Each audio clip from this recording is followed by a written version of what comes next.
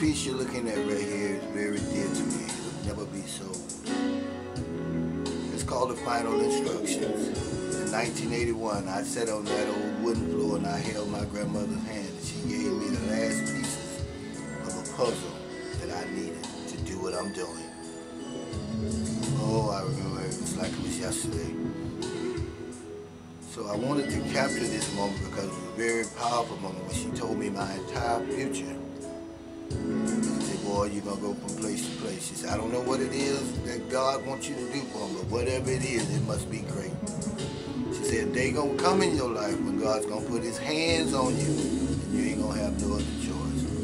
That day came 10 years later, and I've been running ever since.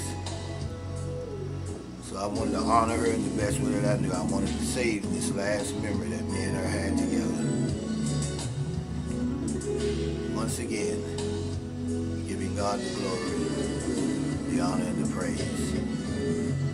The final instructions. But not only that, she gave me something else, but that's another story to be continued.